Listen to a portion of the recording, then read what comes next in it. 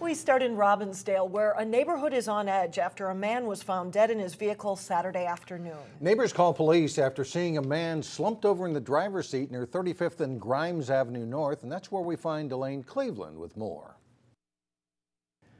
Mike and Alex, I'm here at the corner of 35th and Grimes Avenue in Robbinsdale, where a vigil took place after a man was found dead in his car here Saturday afternoon. Robbinsdale police say they received a report Saturday afternoon of an unconscious person inside a running vehicle. When police and paramedics arrived, they discovered the man was dead. Pink markings on the street along 35th Avenue indicate where the man's vehicle was found, while a collection of balloons and flowers honoring the man dot the landscape near the intersection. Police wouldn't provide any details regarding the circumstances of the death, but they did say they don't have any indications that the public should be concerned for their safety. Crime rate overall has gone down significantly in Robbinsdale in the past couple of years, so we're still a safe community.